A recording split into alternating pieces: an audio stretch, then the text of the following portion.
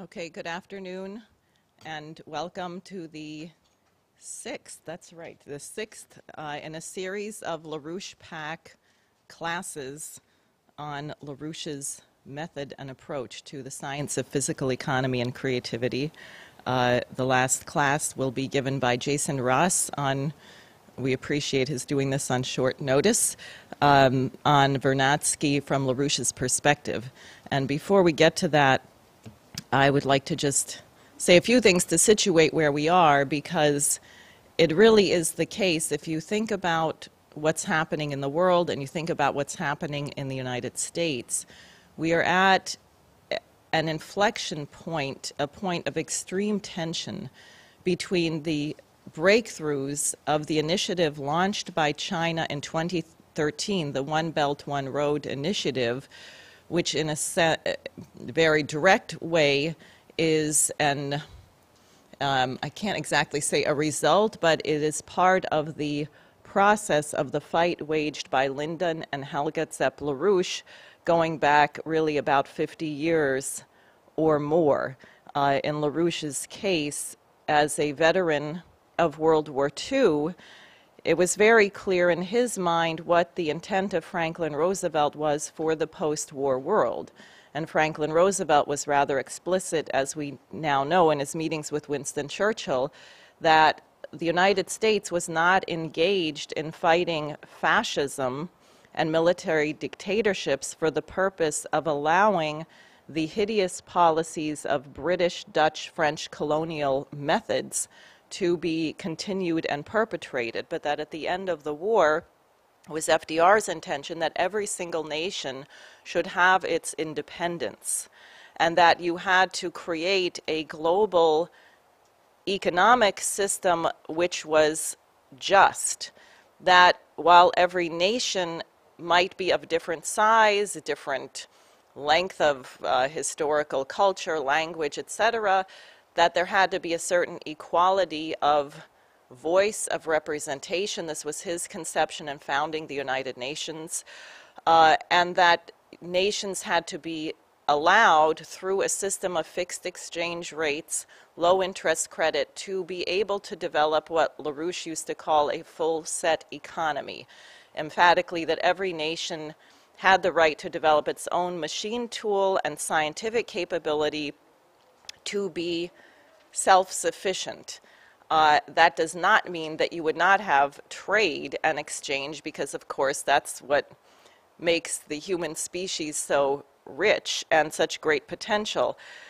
So of course the British prolonged the war to the point that FDR died before the war ended. You had Herbert Hoover and his McCarthy witch hunts going on in the United States. You had a little President Truman who was a real Anglophile, and FDR's vision did not come into being. But we have an opportunity now where about 2/3 of the world's population is engaged in such progress, and the crucial battleground of this is which way the United States goes. And that is why the effort by the British to destroy President Trump, to terminate his presidency, and to surround him with people who could prevent his intention to, for example, end perpetual wars, why they're so desperate to do that. And as people may know who've been keeping up with Barbara Boyd's writings, it is now public in the British House of Lords report from last December that the British House of Lords has determined that the special relationship between the United States and the British Empire maybe will survive one term of President Trump, but cannot survive 2 terms of President Trump.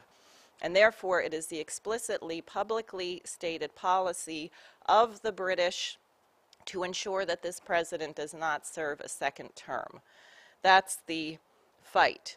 Our intent is that the United States joins with this process of the Belt and Road, which is the natural outcome of LaRouche's life's work over these last 50 years, and which is very much potential. And I'd like to reference President Trump's State of the Union address, which I think was quite extraordinary. There were many so-called facts which were not correct in what he said. And I think this is somewhat of a poetical paradox because, like a musical composition, perhaps the result of the performance is not in your playing every single note correctly, but is in the intent that comes across. And what President Trump said at the outset was that we are at a moment of unlimited potential, which is absolutely true. It is not the way most Americans think right now.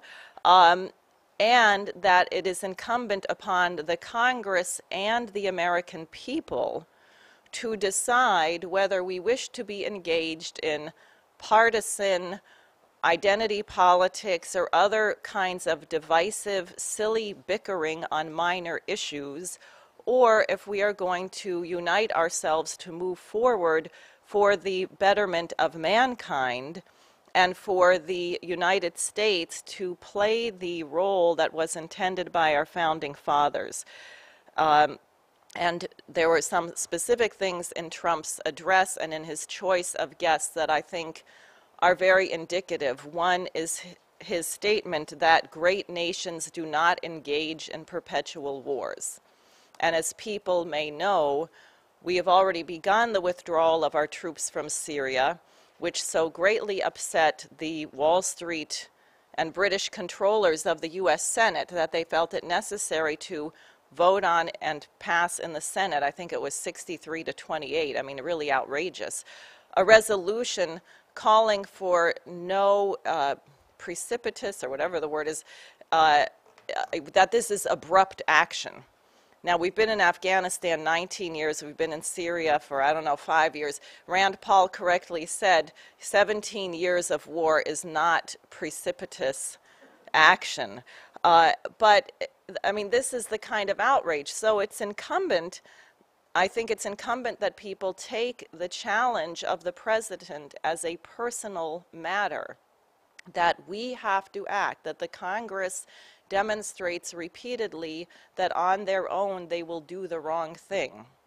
And therefore, it is for the American people to get your intellectual pitchforks and get yourself on the case. And part of the point of this class series is that you want to have your pitchfork pointed in the right direction, and you want it to be sharpened.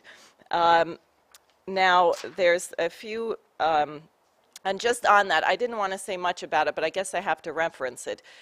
There's this so-called Green New Deal thing that's being introduced, and really, the thing is about as credible as my proposing that we go to the Hudson River and lay the foundation for a new super mall in the mist that is on top of the river in the morning. It completely has no bearing. It's insane. It won't work. And even Senator Markey, after he saw the fact sheet put out by Alexandria Ocasio-Cortez, had to distance himself from her and that fact sheet, because she's saying that we will have no nuclear power. Nuclear power is, of course, carbon-free. Not that anyone has proven that there's a correlation between carbon emissions and global temperature rise, which we're not even measuring accurately because we don't have thermometers in evenly spaced locations on the planet. And we've taken a sample. The article I saw in the paper said we've been measuring the temperature for 139 years, and this is the warmest on record. Well, the planet's been here for about 4 billion years. So if you want to take a sample, you can try yourself of how you personally felt 1 second ago and map that on the entirety of your life. You can see that maybe that's not the most significant thing that you ever thought of. So the thing is just a complete fraud. It's ridiculous. The Democratic Party, if they go with this, is, someone said they have a policy now of killing babies instead of kissing babies, etc. If the party wants to go with this, it's collective suicide. And it doesn't work. The question is, can the people here demonstrate for your friends and colleagues why this is a fraud and why the kind of initiatives announced just, I guess, yesterday by the Russians of a planned manned landing on the moon, I think in 2030 or 2034, and the head of NASA, Bridenstine, just said that the United States is going back to the moon and this time to stay, which is very important. Why this is absolutely the right policy and why there is no contradiction between doing these things, making these scientific breakthroughs, and addressing the eradication of poverty on planet Earth, which actually is quite related and which we will not do if we don't also get to the moon. So I think I will stop here. Let me just say that if you have questions, if you're listening online, here in the room we can take questions right here at this microphone afterwards, and we'd ask people to at least say your first name and where you're from, what city or what part of the city. Online, it's classes@larouchepac.com. So if you're listening live and you have a question, classes@larouchepac.com. We'll get your questions and be able to answer them. And now I'm going to turn this over to Jason Ross.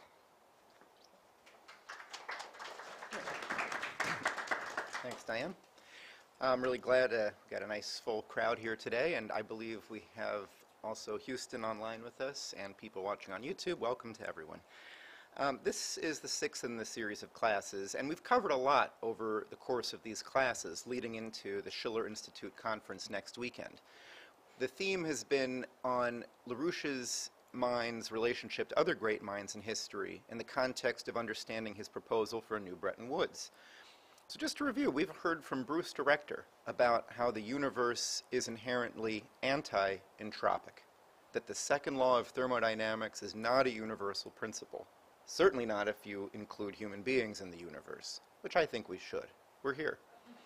We heard about Johannes Kepler, the first modern scientist, and how LaRouche looked to his work as a way of understanding what causes a planetary orbit and of understanding an economy in terms of the principles that govern the orbit of the economy. What are the ideas that cause an economy to move forward? We've heard about Nicholas of Cusa, the creator of the European Renaissance, the concept of the nation state. We heard from John Segerson about the relationships between culture, the truthfulness or beauty in culture, music, and the relationship of that to science. And we heard last week a great presentation from Will Wirtz on Friedrich Schiller and on the state of mind that's most associated with creating revolutionary progress, the sublime. What we're going to do today is hear about and learn about Vladimir Vernadsky. Vernadsky is a Russian scientist. He also spent part of his life in Ukraine. He created the Ukrainian Academy of Sciences. He set up Russia's, the Soviet Union's nuclear research program. He created the National Library of Ukraine. He was a member of the Russian Academy of Sciences. He did a lot. He is as well known in Russia as you might expect people to know about Einstein in many parts of the world. Very famous scientist.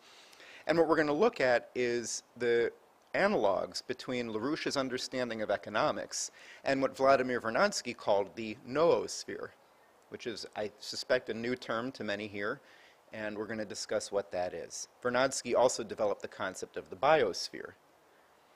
So we'll talk about that. We'll get into it. So similar in both LaRouche and Vernadsky is an understanding that the universe is actually composed of three phase spaces, and that it's useful and necessary to consider these as being somewhat distinct. We've got the world of non-living phenomena, right? We have geology, we have chemistry, we have physics. We have the world of living matter. This includes, of course, life. It includes, over the long term, evolution. And we have cognition. We create a noosphere, a domain of physical changes on the Earth and beyond as a result of our thought, just as life has created changes on the planet through its actions. The creation of the atmosphere, the creation of oxygen in the atmosphere. That was a new thing. We didn't have that before photosynthesis. All of these kinds of changes. So I'd actually like to ask and see if anybody would like to volunteer to their mind any differences that that they believe exist. Well, we'll come to it. I want to get some thoughts in a moment. First off, let's just start with the fact that the human species is unlike any other species. We've increased our population, we've transformed our environment, we've transformed our relationship to the environment, or even what we consider to be the environment. If you're living tens of thousands of years ago, your environment might be the woods, the plains, just your surroundings, natural surroundings. Today, we're in New York, right here. Most of the environment we interact with is nothing you would call natural. The subway was not built because lava flowed through a tube and left it there, right? We're in a building, we've got electricity, you took a bus, you took a train, however you got here. Our environment is increasingly man-made, and we're going to see how similar that is to evolution. Now, how did we accomplish this? Some people, if you ask them what makes people different from animals, some people tell me that it's about our biology. Aristotle, the unjustly famous Greek philosopher, said that what makes us better than the animals is our sense of touch. Has anybody else heard any other ideas of what physically makes us different from animals? Okay, I saw this. Opposable thumbs. Has anybody heard this? That what makes us special is our thumbs? Okay. Now, if, let's say, someone was born without a thumb or lost it in an unfortunate accident, wouldn't they still be a human? Also, I hate to shock you, but what do you see on this creature? Yeah, okay, that's not even a monkey. Anyone know what that is? That's a koala bear. There are frogs with opposable thumbs. So I don't know who came up with this opposable thumb thing, but it's about as stupid as Aristotle saying our sense of touch is what made us human. It sort of leaves a bit of a paradox, though. What if it's nothing really physical about us? What is it that makes our species so different? Here's something that Vernadsky had to say about it, about the amazing fact that our thoughts have power. Vernadsky says, there exists now on the terrestrial surface a great geological force, perhaps cosmic. This force does not seem to be a new manifestation or special form of energy, nor yet a pure and simple expression of known energy. But it exerts a profound and powerful influence on the course of energetic phenomena on the Earth's surface, and consequently has repercussions, smaller but undeniable, beyond the surface, on the existence of the planet itself. This force is human reason, the directed and controlled will of social man. This is a force, a physical force. Well, a not entirely physical force. So let's, I want to get into this, but I'd like to hear some thoughts about any ideas about what is different about non-living processes, living processes, cognitive processes. You can shout it out and I'll repeat into anybody have any thoughts? Any differences between any of them? Mm-hmm. So, well, it's obviously the rocks and plants, but also what I read about the difference between bacteria and virus. So the living life as we define is breathing. So conversion, oxidation. So virus is not considered a living organism, even though it spreads and it replicates itself. It does things. Okay. But, so breathing, respiration is one of the key features of a biosphere versus non. Okay. For those who couldn't hear, including online, we heard that one of the aspects of life is breathing, respiration, or maybe I'd say metabolism. That bacteria metabolize, they use oxygen, viruses don't, and this is a difference between them. Any other differences that come to anyone's mind?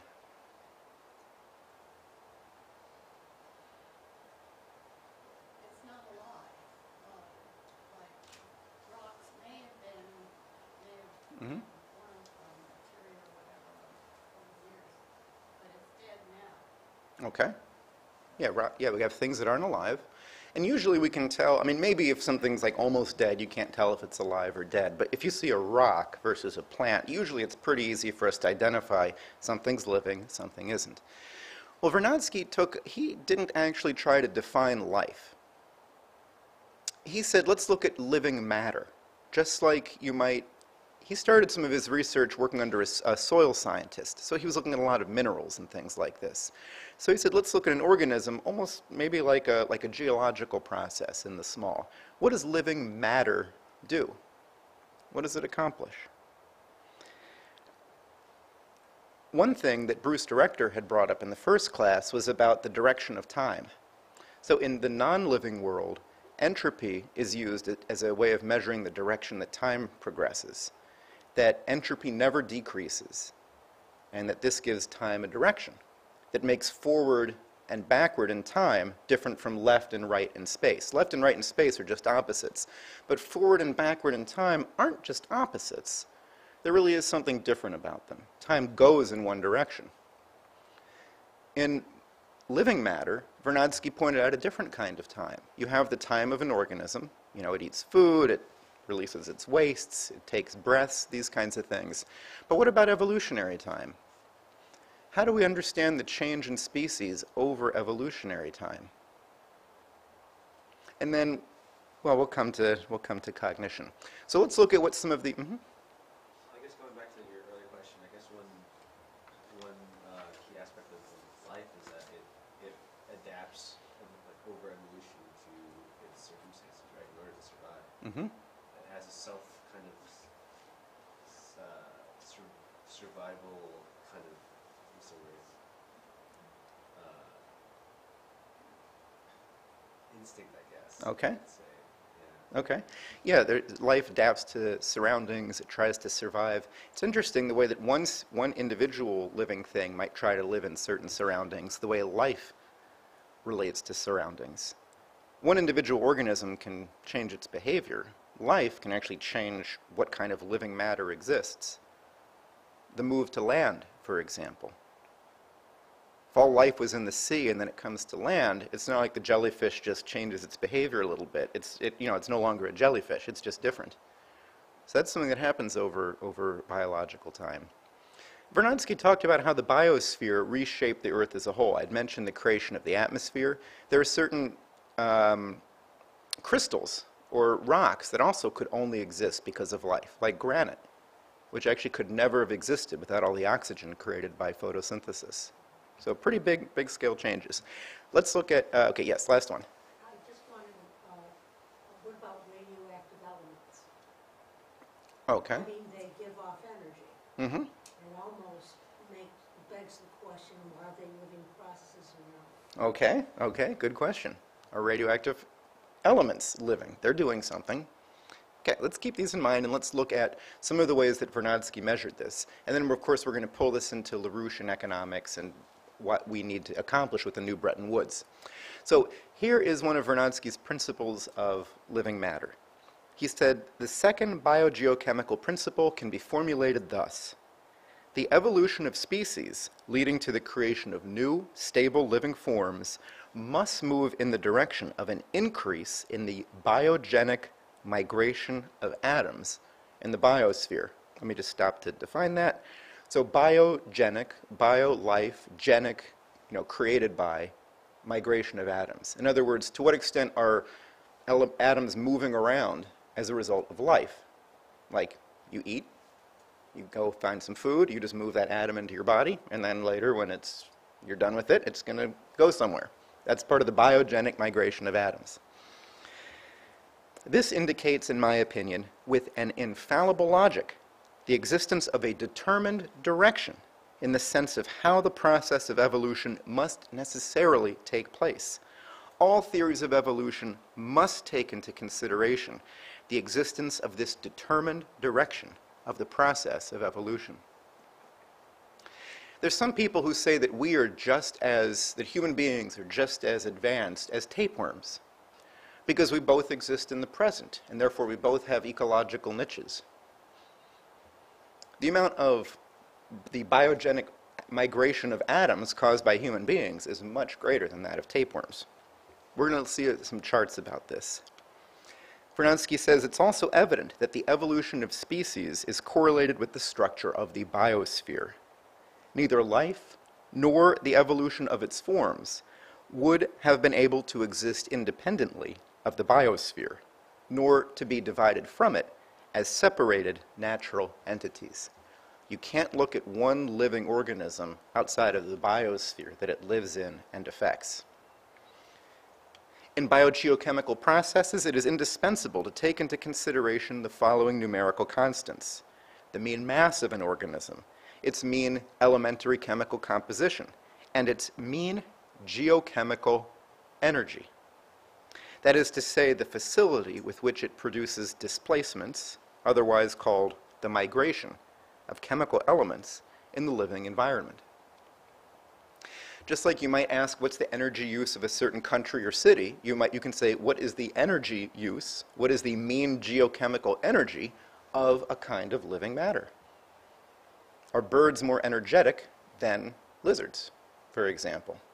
And over evolutionary time, Vernadsky is saying that this increases.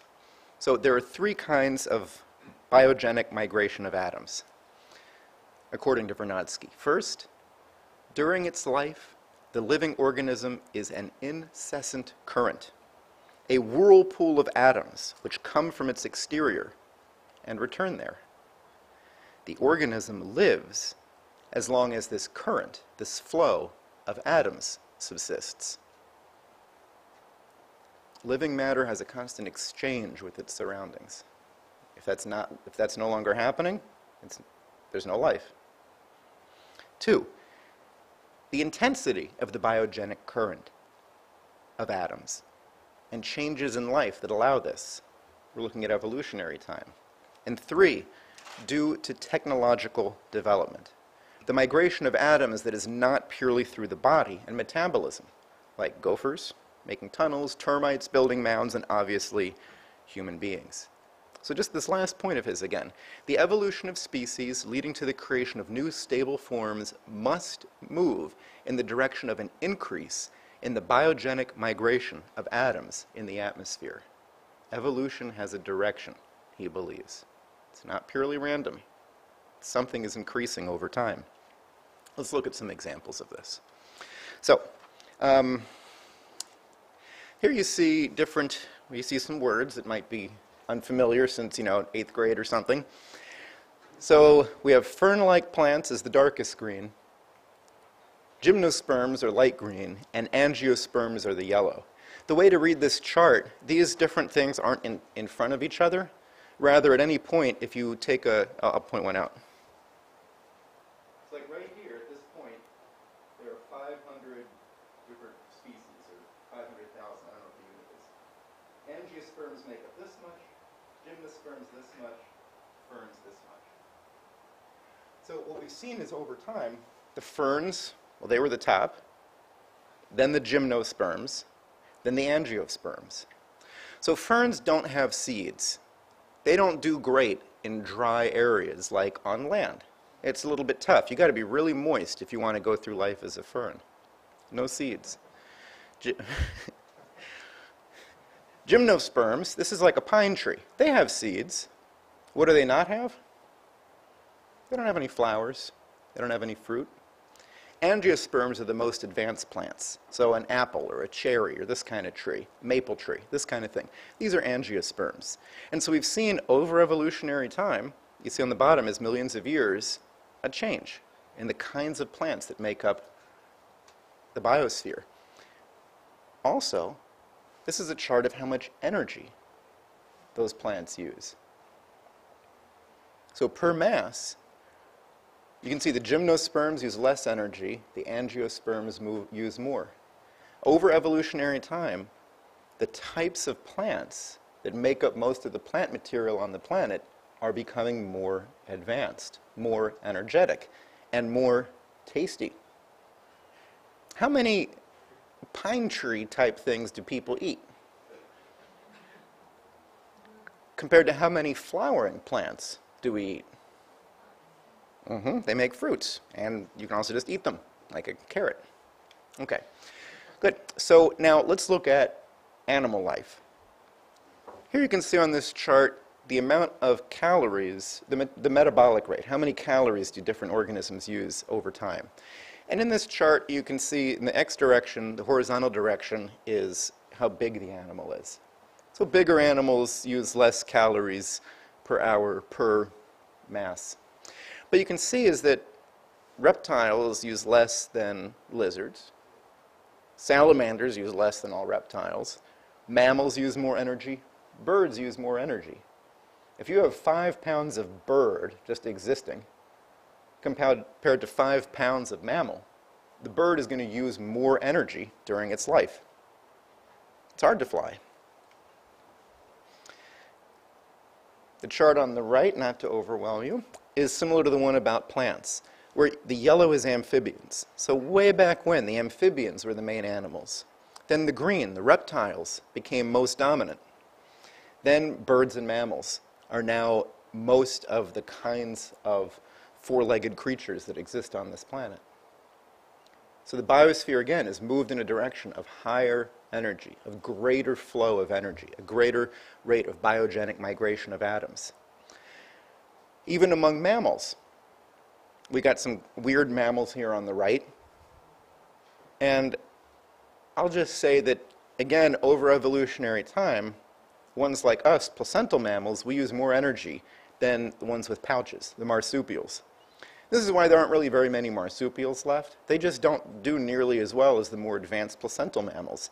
When the Isthmus of Panama, when the land bridge between North and South America opened up, South America mostly had marsupials, like Australia. Well, all the placental mammals from North America invaded and basically wiped out all of the marsupials, except for opossums. They're pretty much the only marsupial that's still around. Thank you. Okay. All right. I think I have enough charts. Sea creatures also change in the direction of more energy. Okay, we got it. Yeah, okay. Last thing, more predators compared to non-predators. That is, life over time, more and more of the kinds of life that exist are kinds that actually seek out their food, as opposed to you know, it's not hard to catch a plant. It's a lot harder to hunt another animal. Okay? Good. Okay, that's enough. So anyway, overall evolution has got a direction. And times of big upheaval, like the time of the extinction of the dinosaurs 65 million years ago, it wasn't just that the dinosaurs disappeared, so did most of the brachiopods, ancient sea creatures. They also, they went off a cliff at this exact same time, actually in an earlier time. So overall evolution has got this change to it. It has a direction. Let's look at human society. Just like we saw the different kinds of plants, ferns, gymnosperms, angiosperms, we've seen the kind of energy that we use change in a similar way. U.S. energy use. Wood, antique. Coal, more modern. Oil, natural gas, more energy, more you can do with it. Nuclear, this is the evolutionary step that's being halted right now.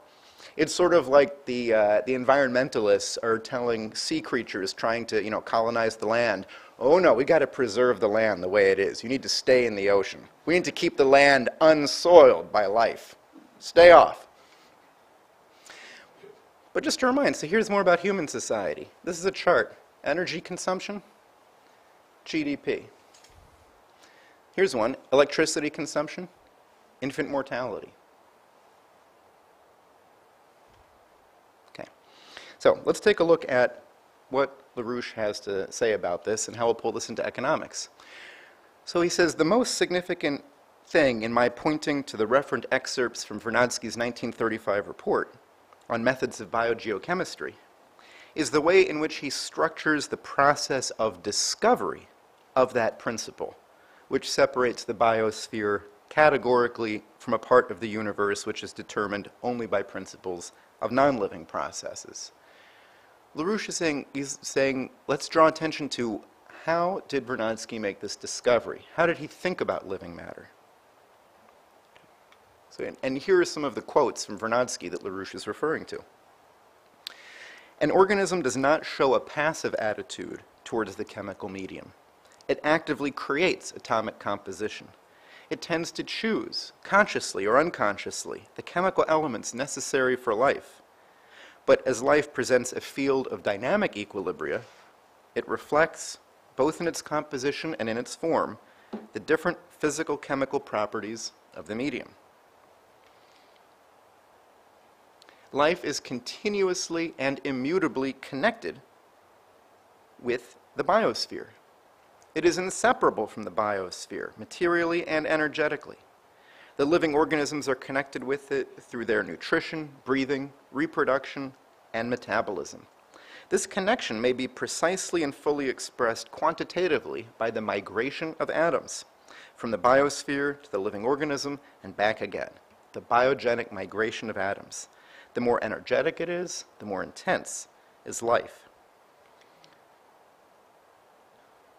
LaRouche took some of these quotes from Vernadsky, where he contrasted the non-living with the living, and LaRouche reshaped them to talk about the difference between reason and the non-living, or the purely biological. So LaRouche altered Vernadsky to write this: the principle of creative reason is continuously and immutably connected with the Noösphere, and also the subsumed biosphere. It is inseparable from the latter, materially and energetically. The living organisms are connected with the biosphere through their nutrition, breathing, reproduction, and metabolism. This connection may be precisely and fully expressed quantitatively by the migration of atoms from the biosphere to the living organism and back again, the noogenic migration of atoms. The more energetic it is, the more intense is cognition. So, coming back to the difference between these three phase spaces, one thing that we've seen just from what we just saw was that biology has a direction to it, not just in the life of one organism from birth through death, but over longer periods of time. Over evolutionary time, we see another kind of biological process emerge, and it also has a direction: increasing biogenic migration, increasingly creating its own environment, increasingly determining what it's going to do. Early animals in the sea, like sponges, they couldn't swim around. Coral, it doesn't move, it just sits there. More advanced life is able to go around, look for where it wants to go, change its environment and its relationship to it. So let's talk about human thought then. Consciousness and thought, Vernadsky says, despite the effort of generations of thinkers, cannot be reduced either to energy or to matter, however we define these bases of our scientific thought. How can consciousness act on the work of natural processes, which seem to be entirely reducible to energy and matter? It is probable that we will not be able to resolve this question until after having radically changed our fundamental physical notions, notions which have undergone and still undergo transformations with the rapidity for which we know of no prior examples in the history of thought. Part of this question is understanding free will. I've actually met a number of people who believe that free will can't exist because our minds are our brains, they say. Our brains are biological. Biology is, biochemical. Chemistry is physical. And physics, there's laws of physics. So how can free will exist if everything is just determined the same way as if you throw a ball and you can calculate how it'll bounce? Isn't the mind completely calculable? If we had a supercomputer, could we predict what you would do in every circumstance? Now, advertisers do hope that they have some idea of how you'll react in every circumstance and how to program you.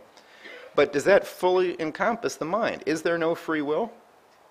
Partly, Vernadsky is saying to resolve this, we're going to need new concepts, new very basic concepts to make it through this.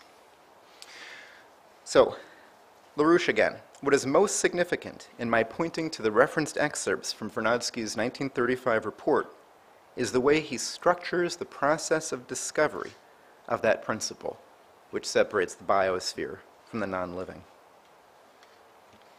LaRouche writes, we cannot see life in the physics of abiotic processes. We cannot see cognition, the distinction of the human individual from the beast, in the living matter of the human individual. You can't find cognition if somebody cuts you apart and looks for it. You're not going to find it somewhere, hidden in a lobe of the brain. We don't see life in the physics of abiotic processes. There are some very basic concepts of life. that have never been explained in physical chemical terms. I mean, until we make life entirely from scratch, we can't say that we have done that. One example is isomers, chemical compounds that are exactly identical except they're mirror images of each other in the way the atoms are arranged. Physical processes don't care. They're exactly equal chemically. In living processes, you have one or the other. They're different. How can you explain that biological difference chemically? We haven't.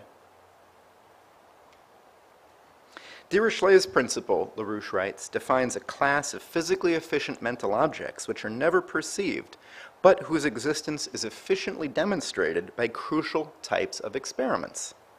Life and cognition are higher qualities of expression of such objects. So just to say a bit about Dirichlet's principle, which is a really kind of complex matter and it needs a class on its own.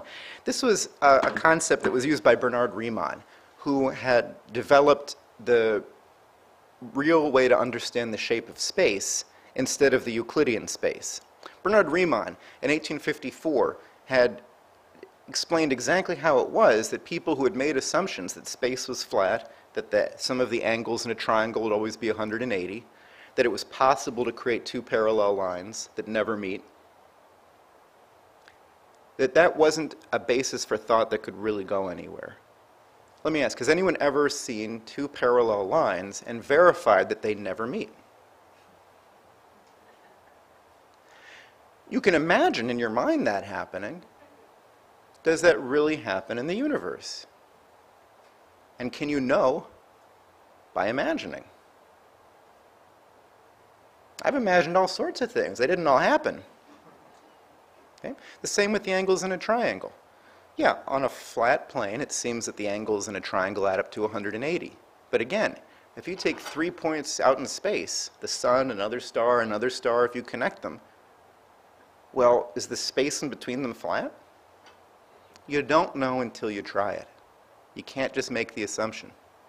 So Riemann had said, we got to understand things based on the principles that cause relationships, not by imagined measurements.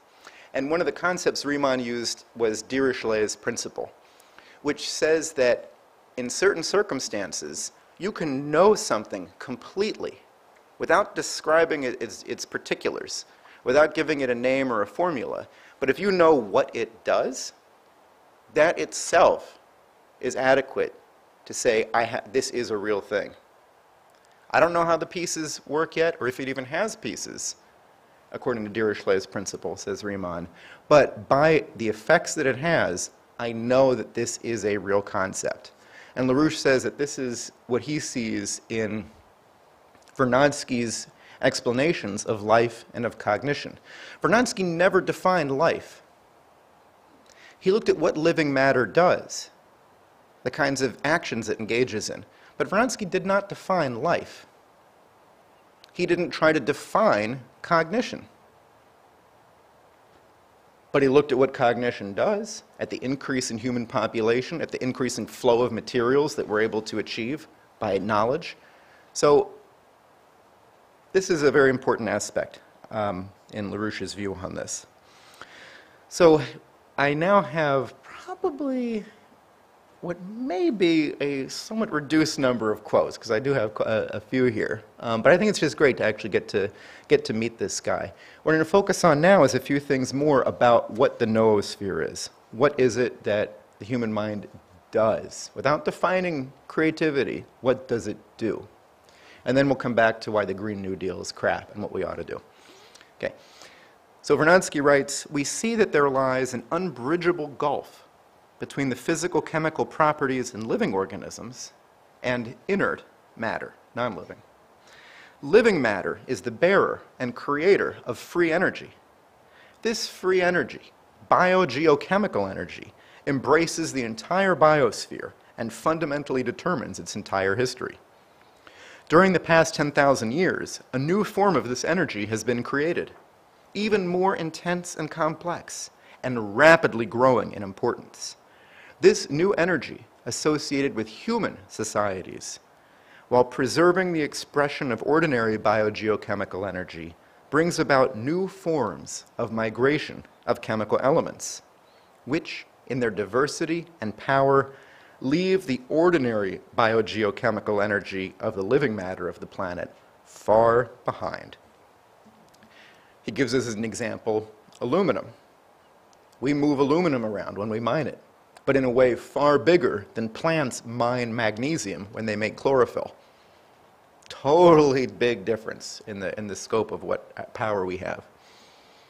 This new form of biogeochemical energy, which might be called the energy of human culture, or cultural biogeochemical energy, is that form of biogeochemical energy which is now creating the Noösphere. Energy isn't energy. Energy in coal is not the same as human cultural energy. We kind of use the same yardstick in a certain way, but they're not the same thing.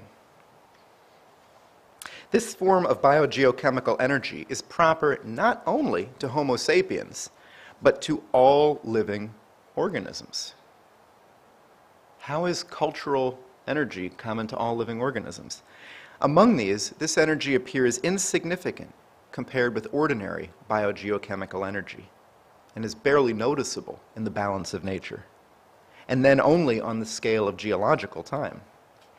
It is associated with the mental activity of organisms, with the development of the brain in the higher forms of life, and only with the appearance of reason do its effects produce the form of transition of the biosphere into the Noösphere. Its manifestation in the predecessors of man was probably developed over the course of hundreds of millions of years, but was able to express itself as a geological force only in our time, when Homo sapiens has embraced the entire biosphere with his life and cultural work.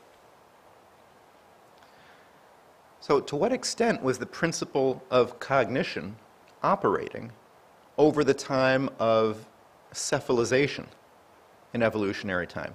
Cephalization is a term used by an American biologist, Dana, to talk about the fact that organisms started having heads. Cephalus means head. So cephalization. We got all of our sense organs here, or, we have skin everywhere, but, we have our other ones all in our head. We've got a brain in our head.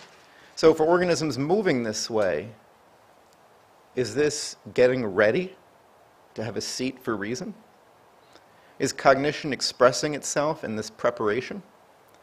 And if it is, the individual organisms over evolutionary time, they're not aware of this. Could this be the weak cultural biogeochemical energy development that Vernadsky is referring to?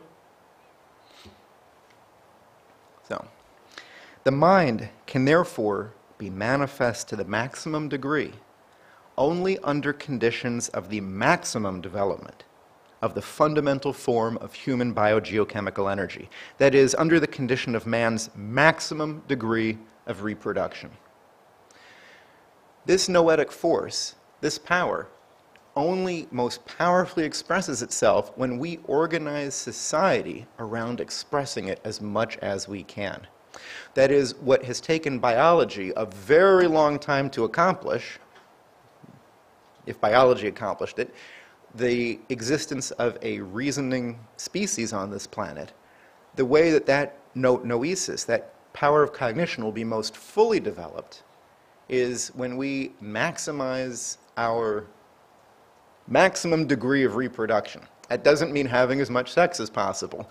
What that means is having the greatest possible rate of economic development through science, through beautiful culture, through understanding what it is that makes us all creative in this way. When we do that, we are maximizing our humanity, that which separates us from the animals.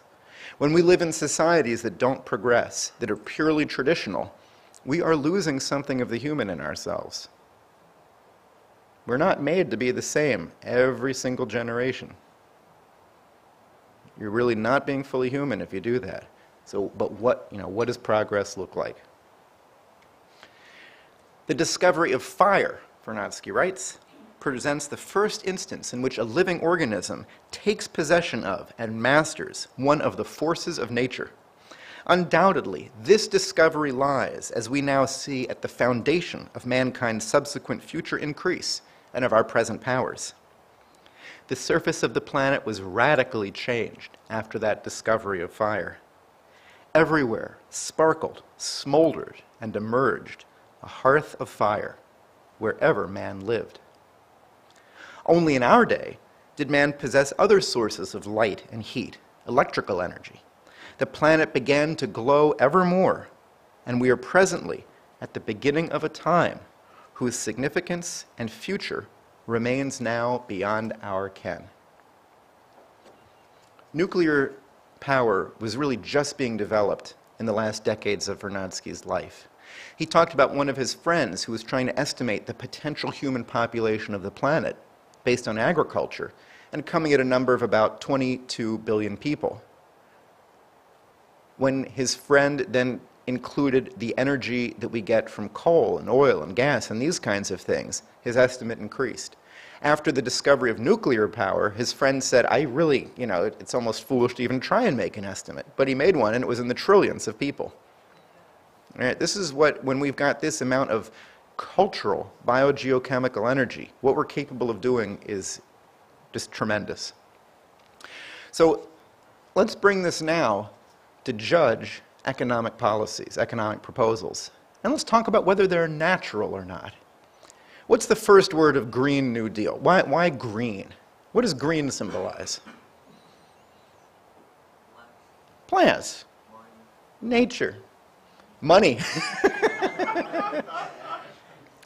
Okay. Maybe we should ask which kind they meant, because it'll definitely, this would cost a lot of money. I don't know. Okay. Good.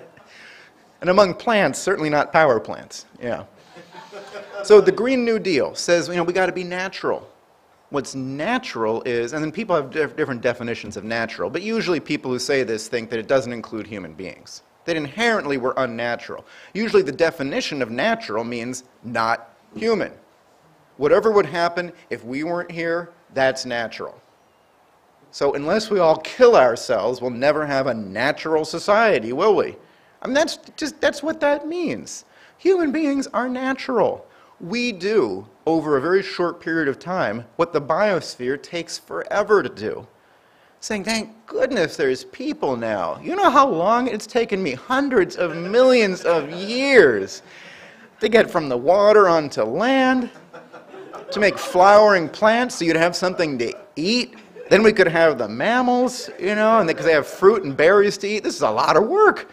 So it's a good thing you're here, because if we had to wait for some comet to strike the Earth and knock off a chunk of it to go to some other system and land there to bring life there, that would take forever. Thank goodness there's people to do that. Whew. So we've got a responsibility to the universe to be natural and do what nature does. Increase the flow of energy over time. Increase the different types of technologies that make that happen. That's what's natural.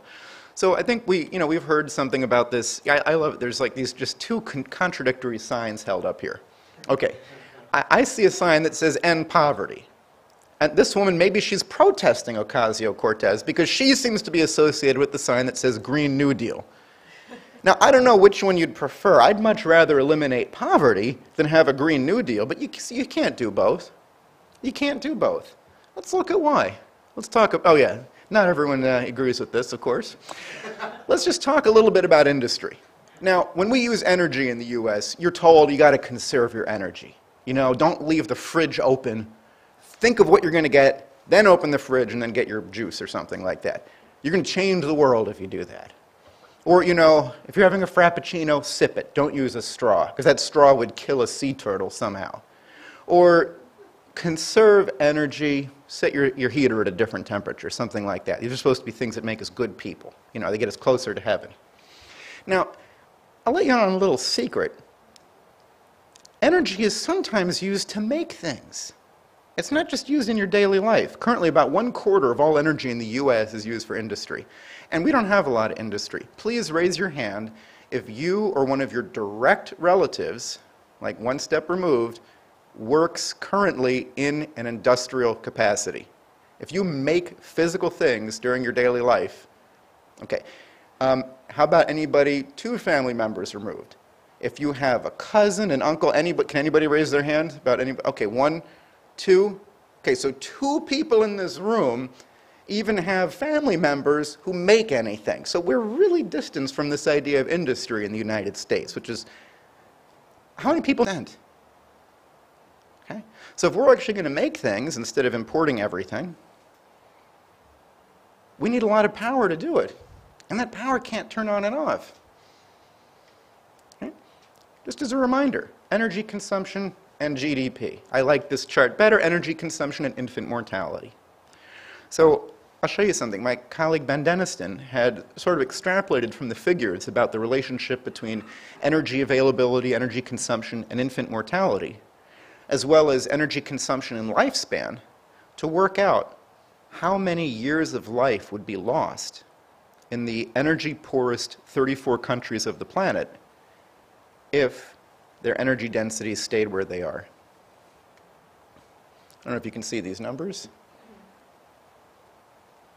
So by 2030, 15 billion life years lost in these 34 countries due to babies dying at 5 times the rate in more developed countries, and at shorter lifespans, about 25 years younger than the most energy-intense countries.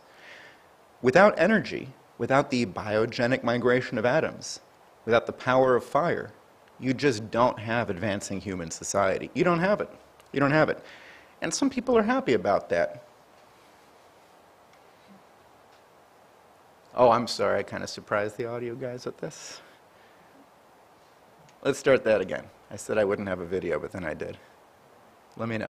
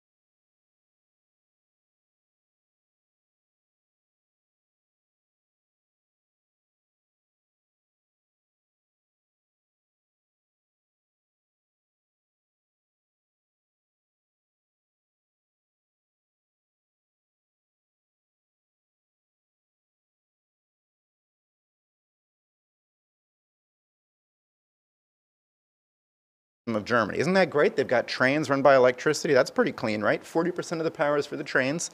The heat, extra heat from the power plant, was going to be piped into neighborhoods so people could just have heating without having to use a heater. You just use the power from the plant. 100,000 homes could have been heated.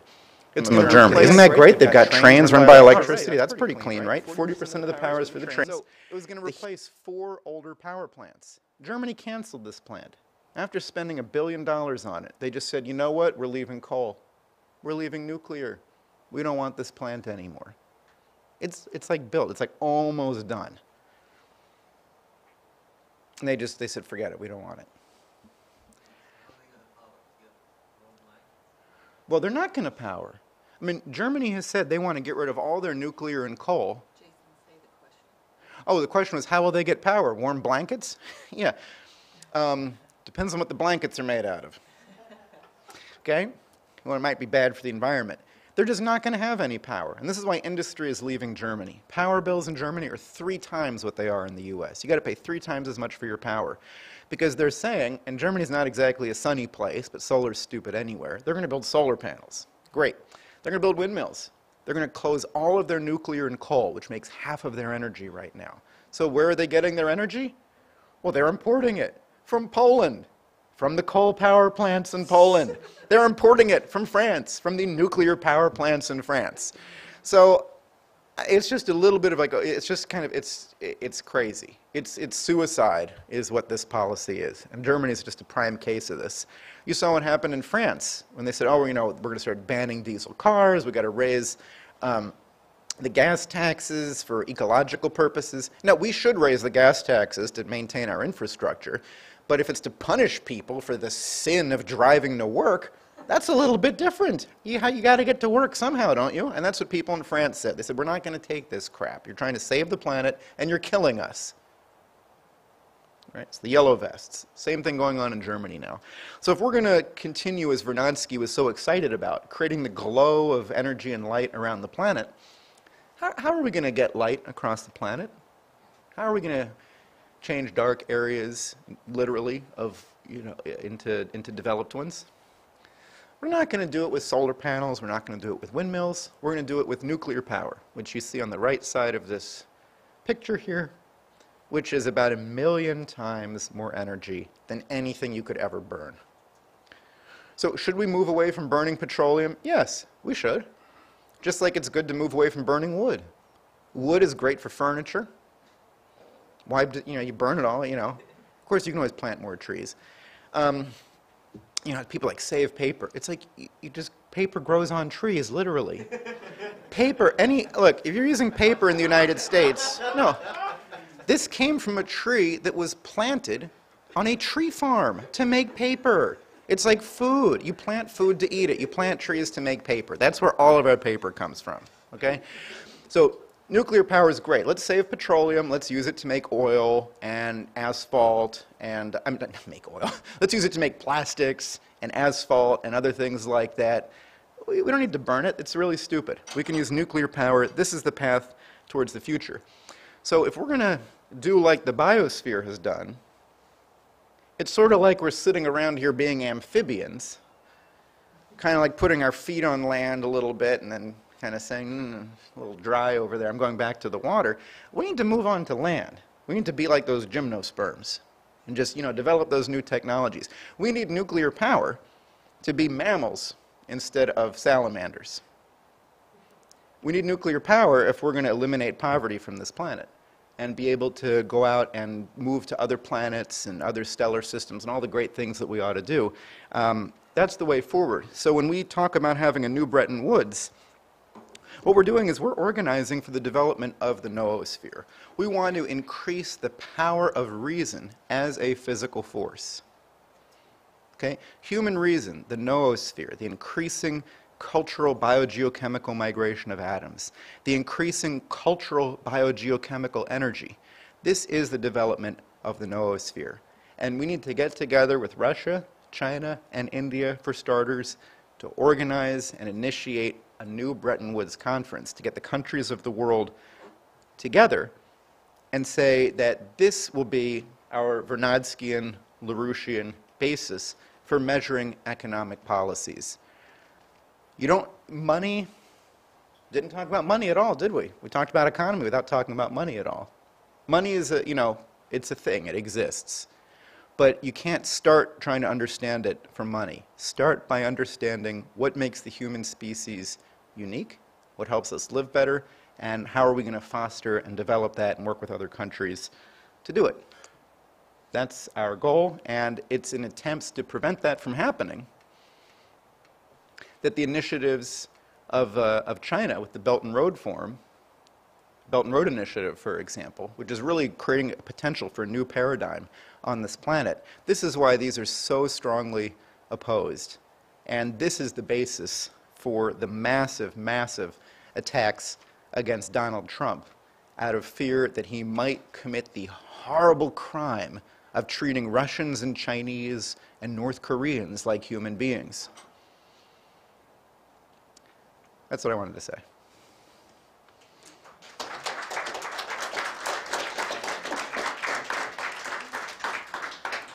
Okay, so if people here have questions, please come to this microphone. I don't yet have questions from anyone online, but if you have them, you can send them by email to classes@larouchepac.com. I had a question. Can I ask it? Sure. On this question of respiration or interaction with the environment, what about something like oxidation, rust, or things like that? Oh, sure. So Well, rust is a great example. Is oxidation, like, you know, when we breathe, we're oxidizing sugar in our bodies and turning it into other things. We're like burning food, basically. We take in oxygen, out comes CO2, like burning wood. Now, when rust accumulates, when iron oxidizes, well, you had to have the iron first. And you don't have anything just sitting around there that could be oxidized that isn't already. So all of these materials that could then be attacked by the atmosphere in that way, like rusting iron, we had to make the iron first. We have to make the other metals that can then be oxidized. It's essentially undoing our work. The whole creation of metallurgy is unrusting metals. So when bronze was first developed, when iron was first developed and created by human beings, we were adding geochemical energy, cultural geochemical energy, to minerals to create a new kind of mineral. There's a transformation occurring on the planet from ore into iron. And what caused that? What added the energy to make that happen? We did.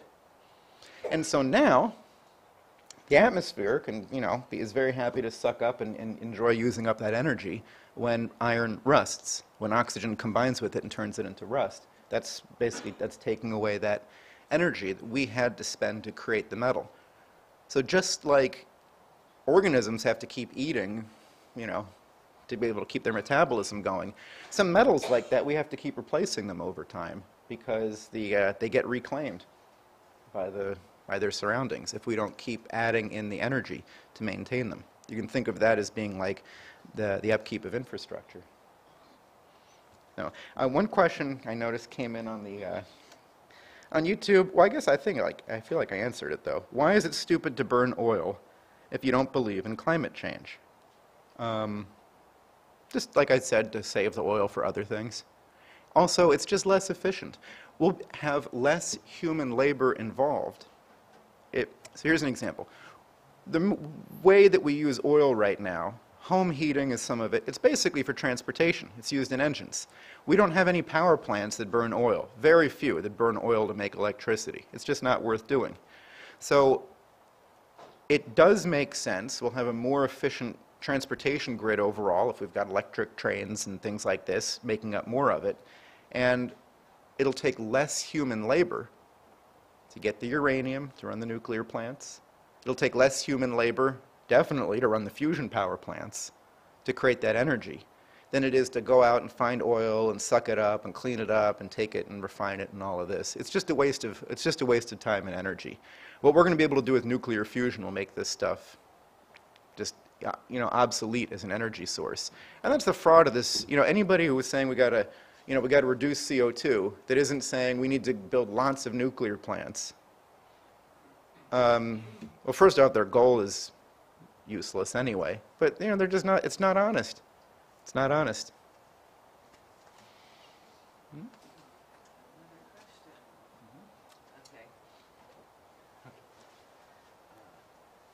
All right.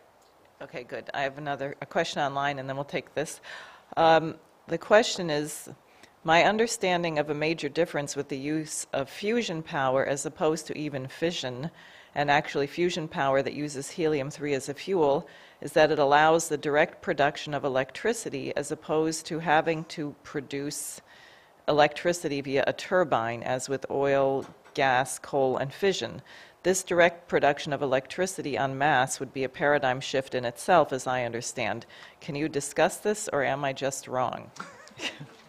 No, you're not wrong. I'll say something about that. It is true. It's kind of antique, but even in a nuclear power plant, which is based on the amazing fact that we discovered that there's things inside an atom, that it has a nucleus, and that if you change it, if you break apart uranium, you get a bunch of energy.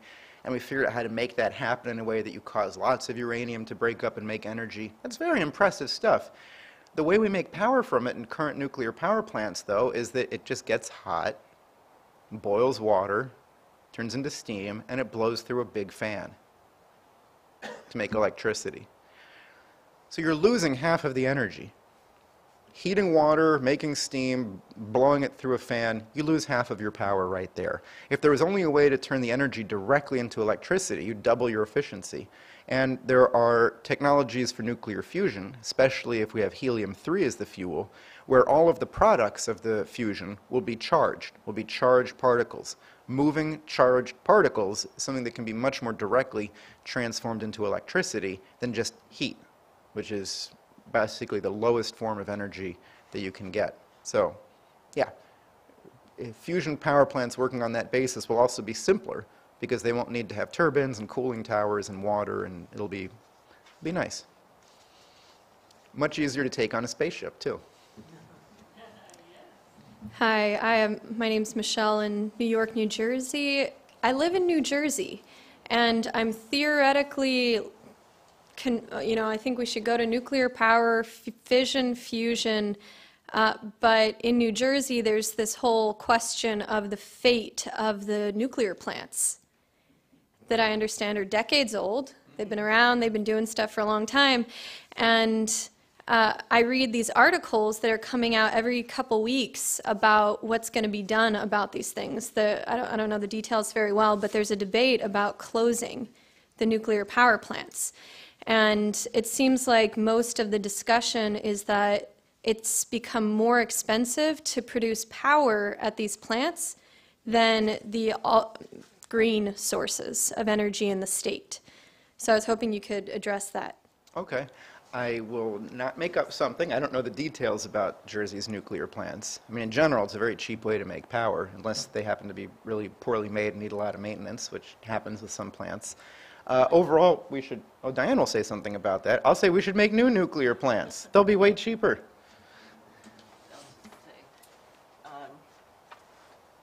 The reason why they're saying that is that solar and wind are massively subsidized, and the nuclear power is not currently subsidized, and there was a resolution in the legislature, and Bruce can say more, but they were trying to, PSE&G, our power company, was trying to get a subsidy so that they can keep the nuclear plants open, because obviously if we get rid of them, since New Jersey's energy is at least 50% from nuclear, if we get rid of our nuclear power plants, we'll be like Germany. So that's an ongoing fight, which looked like we were getting some progress and then a little bit of a setback. But it's actually subsidies, and it's really misleading because that is how they, the nuclear power is so much more expensive. Well, actually, it's not more expensive, but it is not getting all of the extra money poured in that they get for solar and wind. I could probably just Google this question, but what form does the subsidies take? Is it to the companies that are producing the solar energy and the wind energy? I don't know how that works. Yes. Okay. Yeah.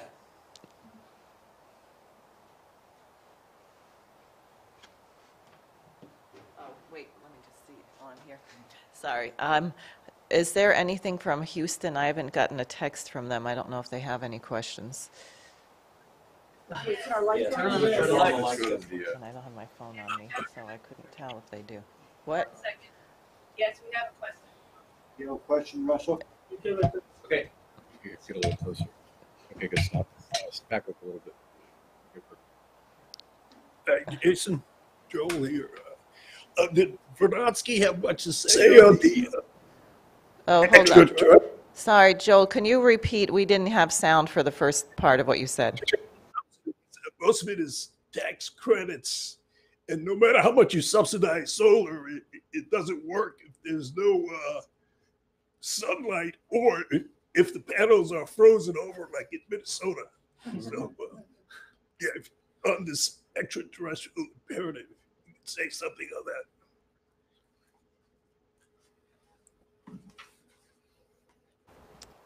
Yep. Hi, my name is Charles. I'm from Seattle, Washington. My question is for Jason. It's a very simple, yet perhaps broad question, but I would like to know your thoughts on this. How did Vernadsky's ideas change how LaRouche looked at or presents his own discoveries in economics? That is an excellent question, and I would love to find out the answer to it. I'm sorry, I wish I could say more. I kind of just didn't have very much time to get ready for this, and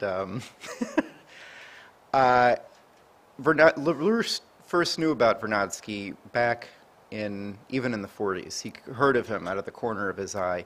Vernadsky's first book, The Biosphere, was published in 26. It was available in French in the 20s already. He lived in France from 22 to 25 and wrote The Biosphere there and some other works. So Vernadsky was sort of known. LaRouche later received part of what prompted him in 2005 writing that paper, Vernadsky and Dirichlet's Principle, was that he got a copy of a paper that Vernadsky wrote in 1935 called Problems of Biogeochemistry. And it lays out, the quotes that were here were mostly taken from that.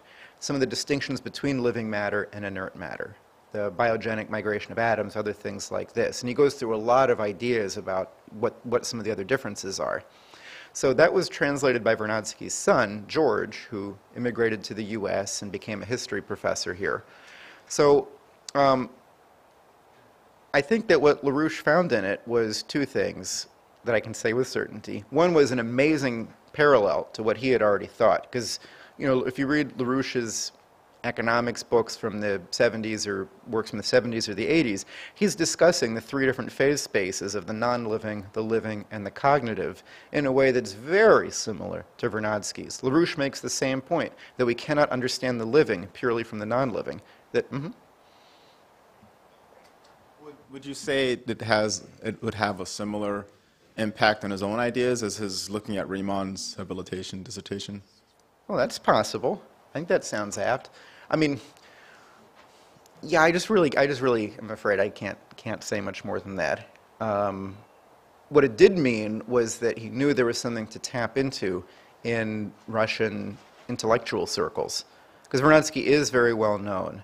And even during the periods of repression under Stalin, or periods where there was an official scientific approach under the Soviet system, Vernadsky did not go along with that. He fought against Oparin, who had basically fought against reductionism, the idea that we can understand everything in terms of its pieces. Vernadsky did not agree with that and stood up against it. I can't say more without making things up, so I won't.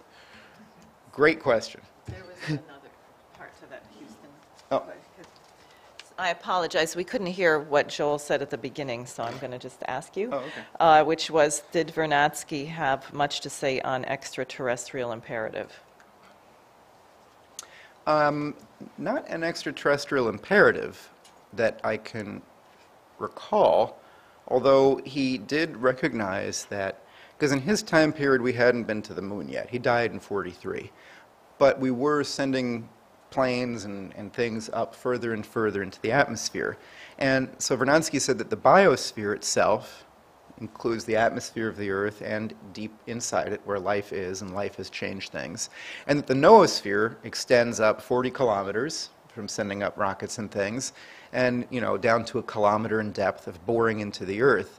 He recognized that unless we got off of the planet, we wouldn't know if some of the things that we learned about life on Earth were specific to life on Earth, or life on planets, or life. And he said the only way we're going to be able to distinguish those things is to look at life not on Earth, or life not on any planet. And of course the only way to do that is to go out into space. So since I don't know everything about Vernadsky's works, I can't say that he did or didn't. I'm not aware of that, but it's certainly an implication of what he set as the scientific objectives for the future. Hi, I have a question for myself and one from YouTube. For myself, given the collapse of the U.S. economy, industry, and infrastructure over the last 40 years, what would you say would be the required increase of energy for the United States? And the question from online is, would you consider the term nootropy? Okay. So starting with nootropy, I take it that this harkens back to Bruce's idea of dunotropy to replace entropy, and he believes that his term is better than non-entropic or anti-entropic, because instead of saying what something isn't, say what it is. Dunotropic. It's growing towards increasing power. So nootropic I believe is actually a word that's already used for certain drugs that are supposed to help you improve your memory. So it might be difficult to repurpose it. But we certainly should engage in a process of nootropy. So consider that one. Energy use in the US, like I was saying, just with industry, we would need to increase it by 50% for just triple industry at current technologies. Really, we ought to have it at 2 or 2.5. It would have been, according to projections made 50 years ago when it stopped growing, we would have been using 2 to 2.5 times as much energy per person today as we currently are. So we're using just as much energy per person today as we were under the Kennedy administration. Part of why real wages have not really increased since the Kennedy administration. In terms of if you look at the actual cost of having a place to live and transportation and healthcare and all that, people really aren't doing much better for the most part since the Kennedy administration, or maybe a decade after it, maybe at its peak. So that's the kind of estimate that was given there, and I would go with that. Because part of it is, you know, having industry, but then having more intense forms of it, and to improve living standards, you don't just need more industry per capita, but you need to change its power and what you're able to produce. So, big increase. Not going to do it with windmills. Yep. Hi, my name is Montgomery. I have a question, energy. Can you see ocean wave energy is future energy? It's possible for ocean wave energy for the future energy? Could what be used? Did you say wave energy? Yeah, wave energy. Oh, no, we shouldn't use wave energy. This is one of these things that people say that, you know, if you go to beaches and the waves are going up and down, and you could use that power to, you know, push something up and down, and that would make energy. No, we shouldn't do that. That's a waste. Mid-ocean, couple 100 miles in ocean, they produce large number of ocean, 30 feet, 40 feet, or more than sometimes 60 feet. If you translated this energy, I think this may be very good, large number energy may be produced. Well, if people didn't hear the question, he said, oh, in the middle of the oceans, you could have places where the swells are 30, 40 feet. And if you turned all of that into energy, that could be pretty significant. It's also in the middle of the ocean, which is a difficult place to use energy. There's not a lot of ways to use it out there. We can make this very green energy, but without burning fuel. Well, the intensity, so let's take a look at this idea of energy flux density. And as we saw with the different kinds of like reptiles and mammals and birds, which fly, you know, there's more energy used in these higher forms of life. There's more energy used per gram of flowering plant than there is per gram of pine tree, for example. Over evolutionary time, life uses more energy. There's a greater flow of it. This concept of energy flux density, this is LaRouche's term, he applies this to power sources. And so just like Vernadsky noticed an increasing energy use in organisms, LaRouche said, okay, one of the characteristic markers of economic growth is increasing the potential number of people, the potential population density, and increasing the energy flux density, he called it, of their power sources. So more power, yes. More intense power, yes. You can see this in the application of energy with the use of a laser instead of a drill, for example. More efficient, better quality, nicer cuts. You also see it in the production of power, where something like a nuclear plant, where in a very, very small area you're producing a huge amount of power, it's more efficient in human terms than is something that's more diffuse. So if you look at creating these wave-type things, I mean, I can look at the numbers and get a sense of it, but just it sounds like a real non-starter to me compared to what we should be doing in terms of investing in nuclear fusion research and making the breakthrough that's going to bring down the physical cost of power by a factor of 10. There is no way wave power is going to bring down the cost of power by a factor of 10. Thank you. Mm-hmm.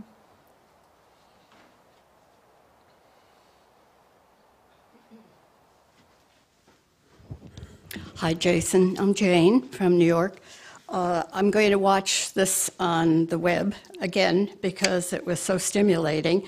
But a couple of thoughts that I had, including a question, was in the reference to the Bretton Woods and the giant nations of Russia, the United States, China, and India is so important, but somehow that leaves another continent out of the picture.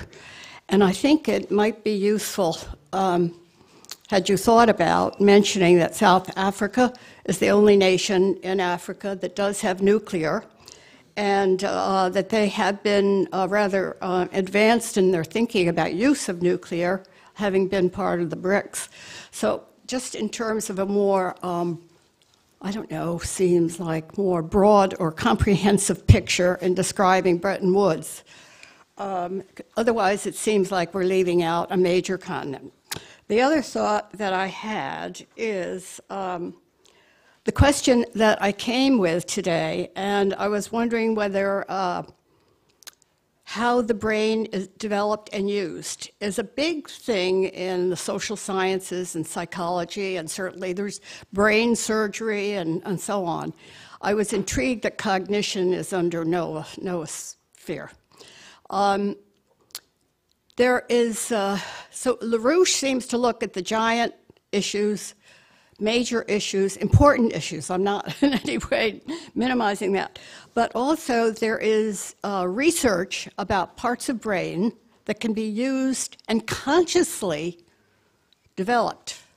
I've been reading it in my work with people that have suffered from trauma, PTSD, and so on. So there are parts of the brain that can be stimulated. And I'm not talking about a prong into the brain. I'm talking about by consciousness. And you also mentioned consciousness. Somehow, this seems to be very significant.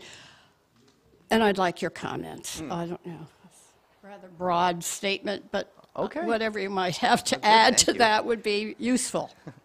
Well, so let me start with that one. So on the brain use and development, there's definitely a relationship between the brain and the mind.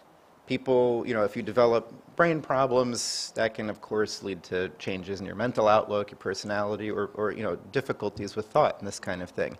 And we've seen amazing cases of people who, have only half a brain, and you actually don't realize it until, somebody who, until they got a head scan for something, like they fell and they, cracked their head or something, then they did a scan and they said, you only have half a brain, or, I think. It's pretty phenomenal how plastic the brain is and how it's able to achieve functions even when parts of it are missing and this kind of thing. That said, it is useful to have an understanding about how the brain works, and because it, of course, has an impact on your thought. I mean, drugs affect your brain. They definitely impact your thinking, too, which is why people use them, those kinds. So they're not totally separate, and it's useful to know about the brain. And for example, it'd be great to find a cure for Alzheimer's, obviously. That's a disease of the brain that clearly has mental results. Maybe we could, well, there's more on that, I think. And then on the New Bretton Woods, I mean, it should be broadened. And I think LaRouche's point in initiating it is countries that know that they have a global role and that have significant populations. The United States and Russia clearly think of themselves as global powers. In other words, they have got the internal cultural strength to say, hey, we're going to make a world proposal. They know they can do that. China, India, China is increasingly doing that on its own. India is 1.4, 1.5 billion people and also has a very deep historical understanding of the British Empire. Well, deep. It's only a small portion of India's overall history, but it's definitely an understanding. So I think that's why LaRouche focuses on these. I mean, clearly other countries like Japan, Korea, of course, South Africa, other countries with ideas about development, it would make sense to bring them in. I think that his point in saying these ones will start it was that it specifically did not include another continent that's left out, Europe. So, England and France, which for some silly reason are sitting on the Security Council, while, India, Brazil, Africa don't. This is one of these historical anomalies that should be brought to an end. Thank you so much, Jason. Sure. Actually, let's see. We have one in Texas, one online, and who, do you want to, oh, did you want to go? Okay, good. You, and then we'll take one from Texas, and then we'll take Denise, and then we have one online. And then if you have more, get in line. Yes, hello. My name is Max from New York, originally from Russia and Ukraine. When I lived there, I didn't really know much about Vernadsky, but I recently met somebody from the Schiller Institute and introduced me to the LaRouche project. I got interested. So I started looking up online and reading up about the Institute and also Vernadsky and the idea of Noösphere. So, and also in the context of what we discussed today. So what it seems to me, the Noösphere is kind of a sum total of all individuals, of humans that affect our planet. So it's kind of, to me, seems like a collectivist idea.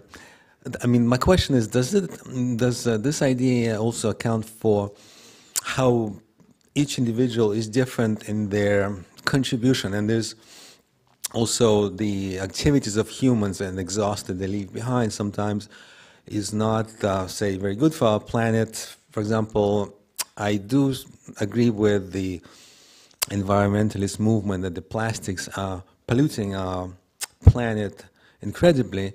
Like, I've seen videos online of hundreds of thousands of tons of plastic floating in the ocean. I was in Dominican Republic. I witnessed myself tons and tons of plastics on the beaches of Santo Domingo. I was in Brazil. You see it all. So not all of this human activity in Noösphere is good for us or for the planet, right? So, and because some of human activity is pretty stupid. When I go to the supermarket, the cashier mindlessly gives me double bag, even if for one small item. I have to tell her, don't give me double bag. And she looks at me like, huh, what? No double bag.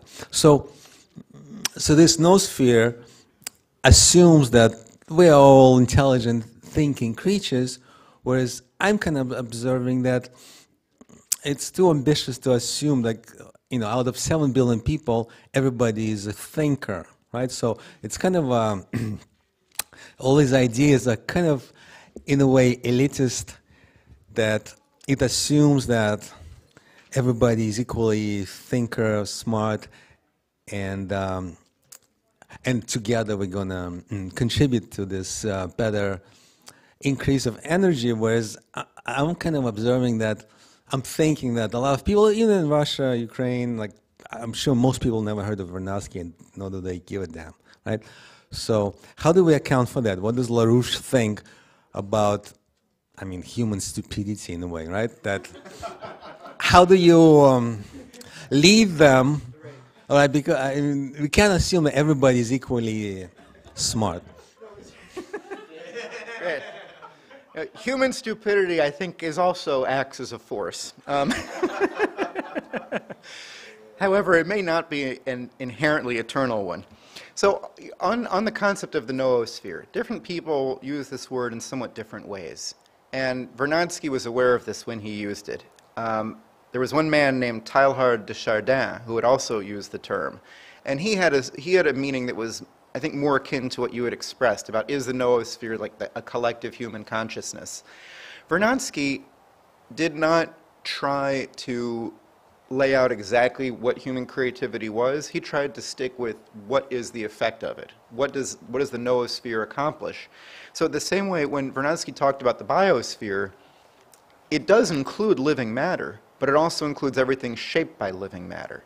So the atmosphere, even in a portion of air where there's nothing living, this is still part of the biosphere because the oxygen was created by life. The Noösphere, to Vernadsky, includes this building, which is not alive, it's not a human being, it's not conscious, but we made this. So we, as a geological force on the planet, we are creating fossils, noetic fossils, and this to him is part of the Noösphere. Different people contribute very differently to that. I mean, he recognized that for most of human history, most people have had little occasion to be able to contribute to this process, something that he regretted very much. Let me come back to it, and I'm going to read a quote from Vernadsky, I think, on this topic. This is from his The Transition from the Biosphere to the Noösphere. And I'll put a link to these things in the video description. One paragraph. In the course of the last 500 years, from the 15th to the 20th century, man's powerful influence over surrounding nature and his comprehension of it ceaselessly advanced, becoming ever stronger.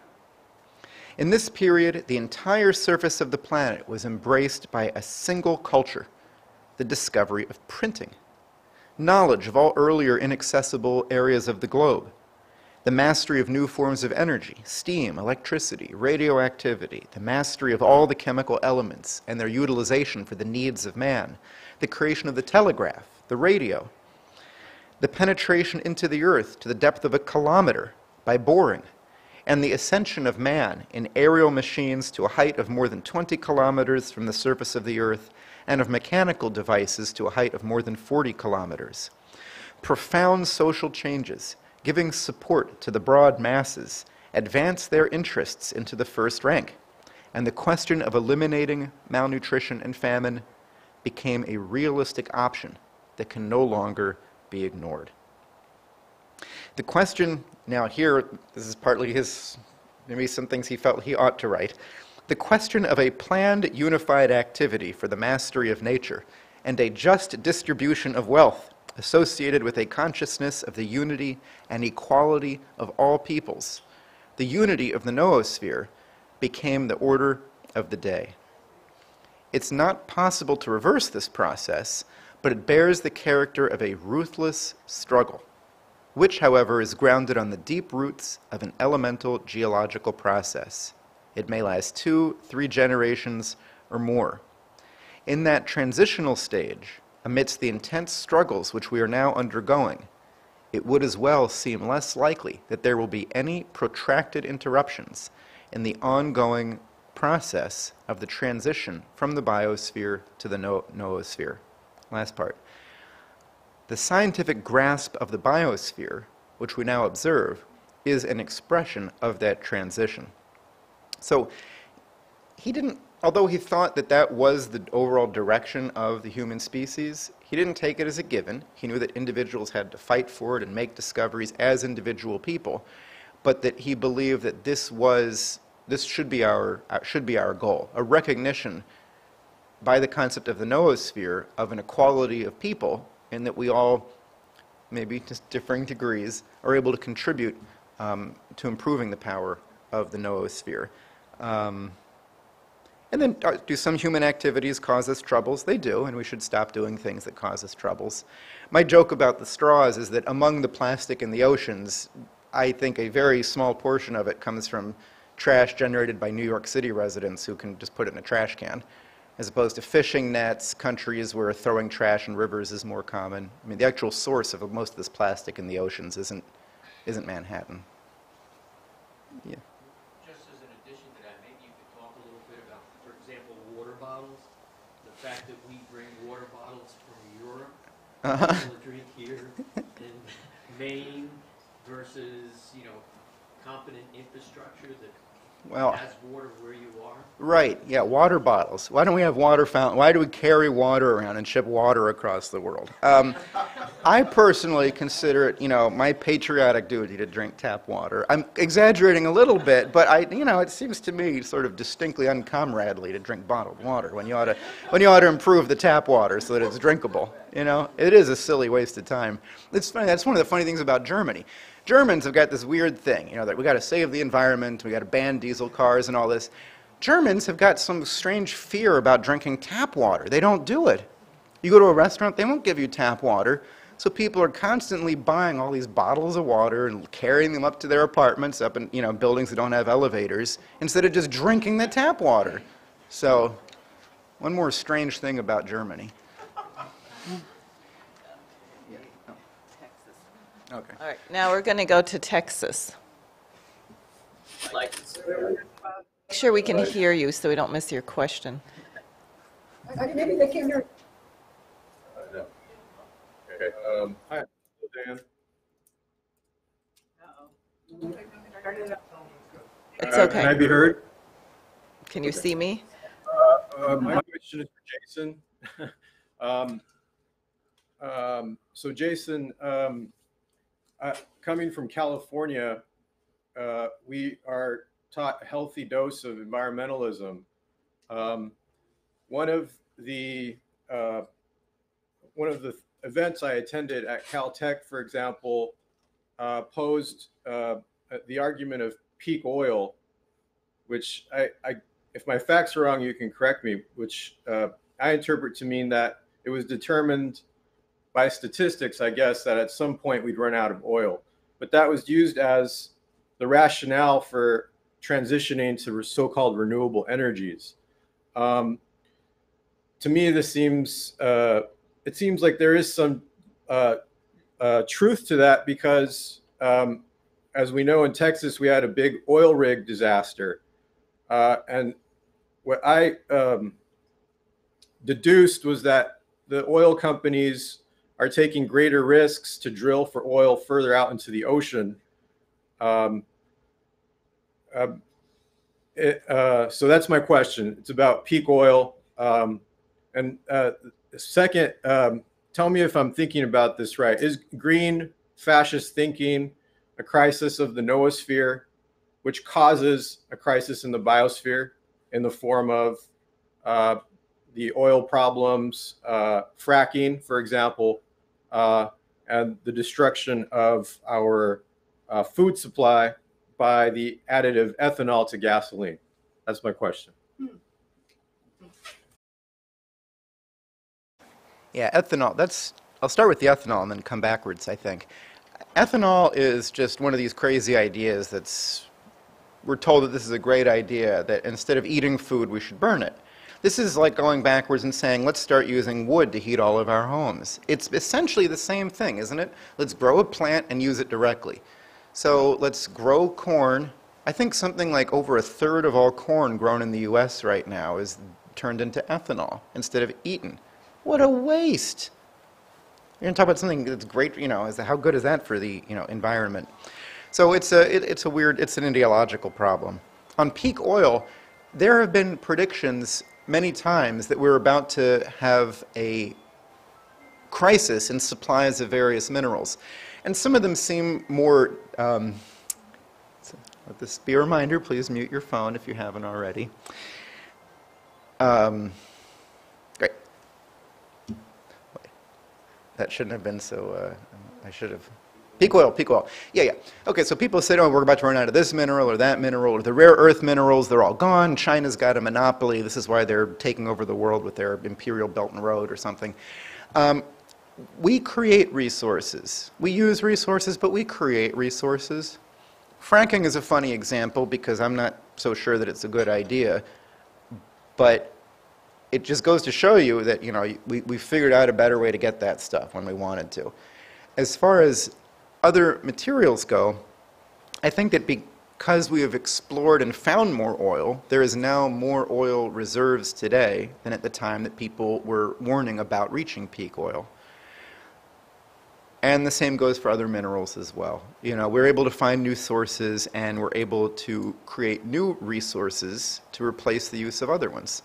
So, we did reach peak tree at a certain point, where the use of the deforestation of Europe was it was a real problem. There were environmental regulations centuries ago, because I think in Sweden in particular, Sweden was like where everyone was, that was like the center of iron making in Europe. Because I think there was some good ores there, but also there was lots of woods. There weren't a lot of people using it. And the way you would make steel back then was you'd cut down trees to make charcoal to produce your iron. So they had to say, oh, we're running out of trees. What happened? Now we use coal instead. So, you replace resources. So we really should, of course, move beyond using petroleum and burning it. It will seem to us as silly as burning wood, unless it's for a romantic, fireplace or something, but it's not useful overall. Or as silly as burning corn by turning it into ethanol. We're going to say we're burning oil? Why? We could burn uranium. We could burn tritium and deuterium and helium-3. Why were we burning oil?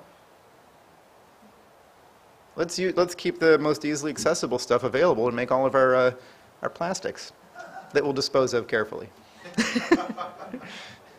So. All right. Oh, sorry. What do you want? Yeah, okay.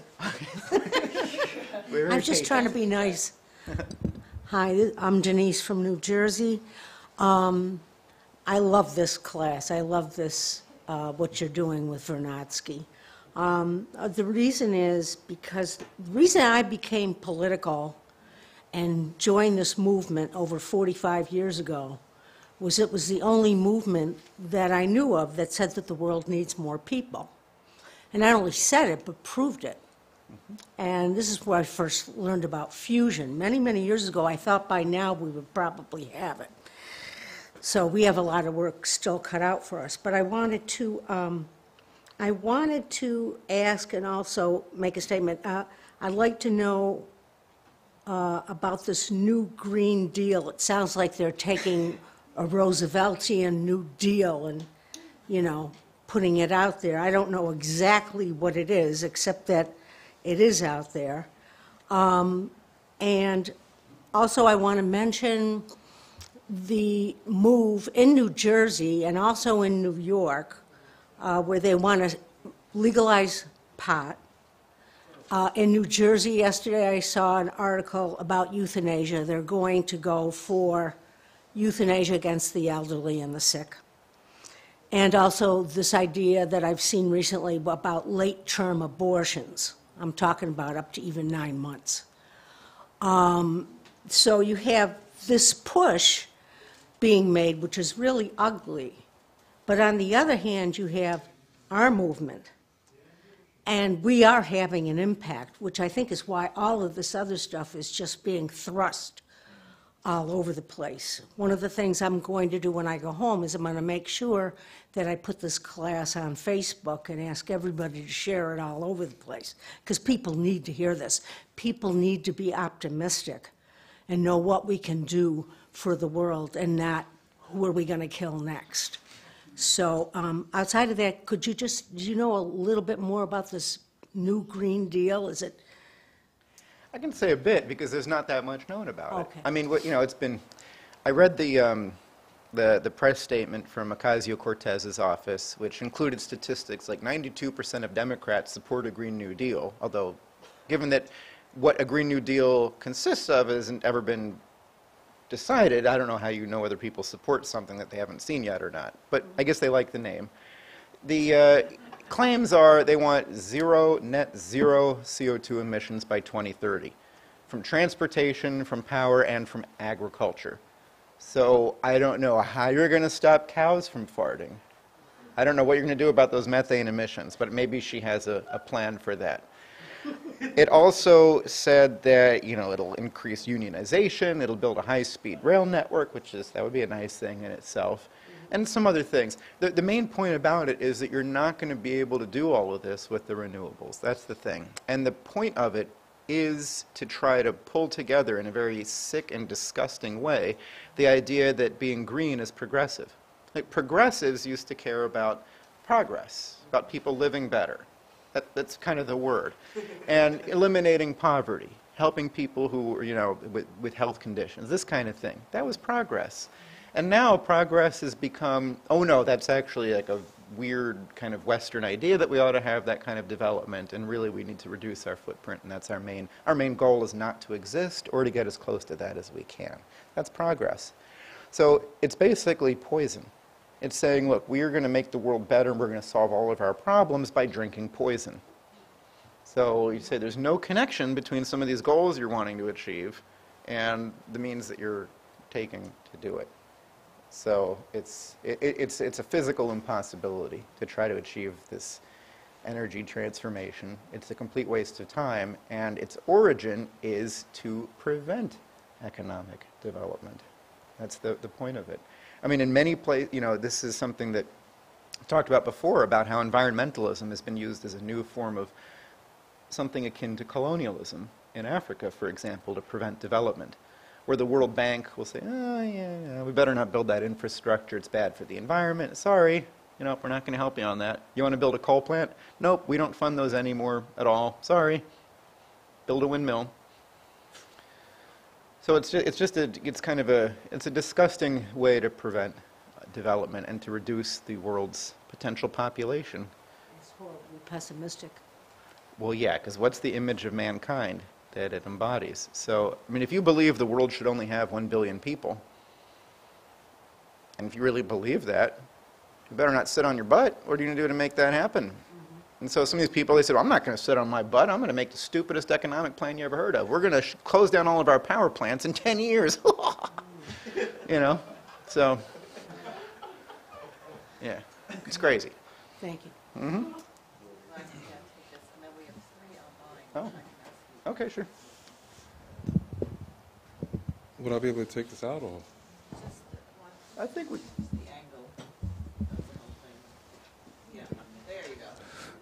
How you doing? I'm Omari from Staten Island, and you could say it's more of a rhetorical question because, right? If you say with this Green Deal, whatever they were talking about, they say no nuclear energy should be used, right? The one that Ocasio-Cortez put out said no nuclear. Yeah. Yeah, but then wouldn't that be a contradictory statement, especially since our U.S. Navy, most of our ships are nuclear powered? Yeah, it's definitely one of the many contradictions. Yeah. Yeah, because a ship can last for 20 to 30 years before needing to be refueled. Right. So Yay. now they're telling you that, because it's like, okay, you can use nuclear energy as much as you want, but no, not you. So it's rhetorical. I mean, it's contradictory, right? Yeah. At the very least. Yeah. So that's what I was bringing up. It's true. And contradictions are a great way to help people think in new ways about concepts. Because when you help people, if you have a point of view and someone else has a point of view and they're just different, well, maybe they'll listen to you, maybe they won't. If you help people realize that two things they think disagree with each other, well, they can't let that go as easily. So if someone supports the Green New Deal, let's say, and they have some idea of what they think that might mean, you can point out something like that and say, well, do you think both of these at the same time? So. Thanks. Yeah, thank you. Sorry, let me check. Okay, all right. Sorry, we have a whole bunch of good questions that just came in online, but one of them might be related to something you want to say, so I might ask it, but what are you planning to, are you going to say anything about the brain things or something else? Something else? Okay. Why don't you go ahead, but I'm going to ask you one of the questions, because I think it can be folded into the others, and then there's some other ones, and we should probably end in about 10 or 15 minutes. This question is, in the current political climate, it seems they look into the past to see what worked rather than looking into the future. Could you address this idea? How do they differ? Which I think is something related to all of the questions. So I don't know if you want to hear from Ernie first, or... They're probably different. I'm just going to go with this one. Yeah, do people look at what worked instead of what will work? Unfortunately, right now, people are looking at things that never worked in the past and proposing them. So looking at what worked in the past, that would be a step up, in my view. It's not far enough. We should, of course, look where we want to go and make that our plan. But that's part of why LaRouche calls his proposal a new Bretton Woods. Bretton Woods happened in the past, and there was a real good intent behind it, and worked pretty darn well compared to what we have right now. So use that as a reference point. But it's a new Bretton Woods. We we have developments that we can make today that just didn't happen or were not politically won at the original Bretton Woods conference at the end of World War II. So, yeah, it's okay to use reference from the past, and ones that work are the best way to go. They are not enough, however, you're right. And that's why for decades the Schiller Institute, the LaRouche movement, has been putting forward a plan for world development and for economic concepts to guide that development, something that LaRouche has been doing for decades. So, and he's always been very clear about saying that he has an economic approach that he wants to guide economic policy making that goes beyond what Alexander Hamilton or Roosevelt or Lincoln did, for example. My name's Ernie. I'm in New Jersey. You brought up quite a while ago how maybe Vernadsky, question is how Vernadsky contributed, to LaRouche's thinking and also his way of presenting ideas. And one thing is notable is that, in science textbooks you read about this and that law, but what LaRouche talks about more is physical principles, which has a different connotation. The idea of a principle also expresses an intention in the universe. And in terms of Vernadsky, I would say a couple of things. One is that he has remarked sometimes that Vernadsky, the study of Vernadsky helps very much to clarify what he's saying about the economy. And this question you brought up of Dirichley's principle, I think LaRouche is also talking about how you have these three domains, the non-living, the living, and the cognitive. Each, he talks about being bounded by a principle, and that principle determines what goes on, is possible to go on, within that domain. So I think that's, I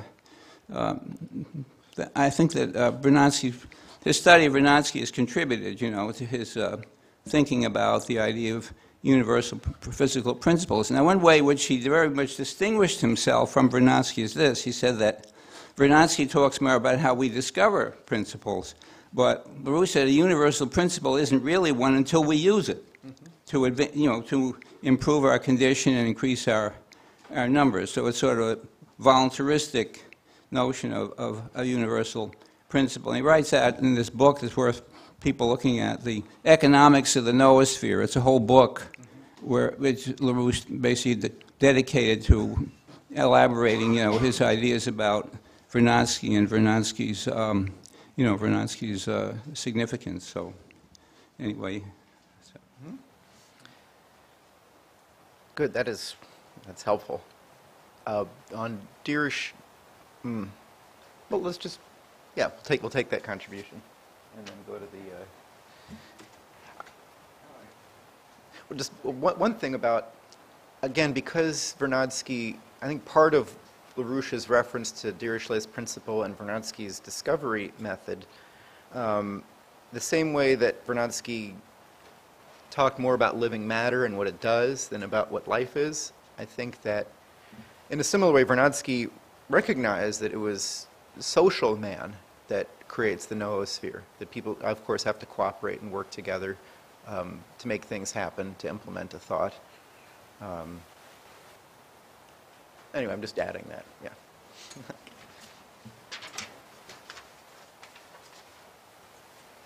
I think it's about time to wrap up, and we just got one more question, which I'm going to take the liberty of asking you.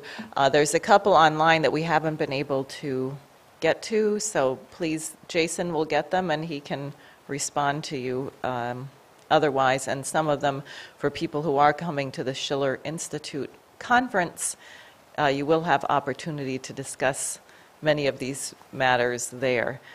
So the question, Jason, is on cultural transformation needed to increase the noosphere. What's the relationship of the cultural development of the individual to society as a whole that increases the creative or noetic process? Okay. It's a very good question, and I've got a quote from another paper by LaRouche I think addresses that real well. I also noted that there are a lot of people complaining about their tap water on the YouTube comments. I understand that some places you can't drink the tap water and it tastes really gross. My point is that we should improve, Bruce's point was we should improve the tap water so we can take the convenience of just to get a drink of water instead of carrying around water, which already carries very well in a pipe. Okay, so cultural development. Here is the, this is from a paper LaRouche wrote called On the Subject of Education in 1999. He says, this is part of a response, one must utter classical poetry or song as Furtwängler conducted. One must not recite the text either from the written copy or from memory of the written text as such.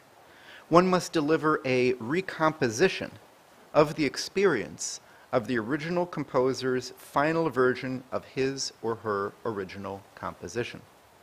This means that one must speak and sing not from mere memory of the interpreted text. One must unleash those cognitive processes which are reflected in the original composer's composition of the poem or song. The singer of the poem must become, for himself or herself, and for the hearers, the living cognitive process of composing that poem. So that is a performance of a song, the recitation. Well, I don't want to restate his. I'm going to restate it, and it's not. He speaks for himself, but I'm going to speak for myself as I understand that. That in the recitation of a poem and the performance of a song, that what ought to come across is the fact that it's almost as though you are rediscovering the creation of that piece of music or of that poem. That should come across when a composer writes a piece of music. When somebody makes a discovery, it's to fulfill a certain need. Something's missing, and you're creating something to achieve it. I think this is really similar. This gets to culture. This is really similar to the idea of a discovery. Ernie talked about physical laws versus a principle. People learn laws of mechanics and this kind of thing. People learn theorems. The Pythagorean theorem about the sides of a right triangle, or about squares arranged in the form of a right triangle. In some of his papers, LaRouche says, when you say Pythagorean theorem, do you mean that relationship between the lengths of the sides? Or wouldn't it be better if when you say that word, what really comes to mind as the referent was when you discovered it, or when you taught it to somebody else and helped them discover that relationship is true? So that this concept, this theorem, really shouldn't lose the fact that it was a discovery. Now, if you're using it, if you're like doing some, carpentry or something, you don't have to maybe think about it every single time, of course, but that's inherent in the concept. The same thing with a poem or something. It had to, if it wasn't necessary, maybe it didn't have to be written in the first place. But if it was, then that necessity ought to come through, that it was needed to achieve something. Culturally, people should be familiar. We should have young people familiar with where society came from, for example. With that, another quote. Once a child has recognized that he or she has relived moments of discovery from each of many historical figures, especially discoveries of ideas which approximate a universal principle, the universe becomes a nice place in which to be born, to live, and ultimately to die. Today's greatest single obstacle to even a rudimentary comprehension of the issues of educational policy is that for most adults living in the USA today, the central issue of a competent educational practice is not even known to exist. That issue is the nature of the fundamental difference between mere learning and actually knowing.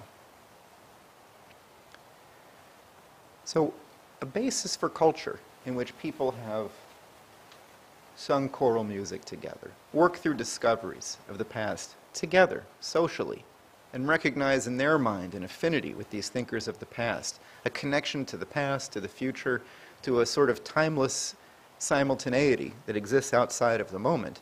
That's a culture in which people are able to understand their existence as a human being. We live outside of time. We put up those three phase spaces before, the non-living, the living, the cognitive. Biological time differs from the non-living in that there's these different kinds. Generational time, just the active time of eating some food or something, evolutionary time, that it has a direction to it. Well, we have a different kind of time. I mean, for us exists the moment. The moment doesn't really exist for the non-living domain. They're all the same. Same with biology. When you have free will, the moment exists, a different kind of time, a time in which you can judge your actions in eternity. As we heard in that beautiful speech that Will had played from LaRouche last time, at every moment, when you make a choice and the moment that you have, you can always think, 50 years after I am dead, could I look back and say that I did what was necessary, that my life had a necessary contribution to humanity? And if that's the basis of our culture, I think people get along pretty well. Pretty well. We'll be a lot happier. And we'll have a great economy. People won't be poor. That'll be nice.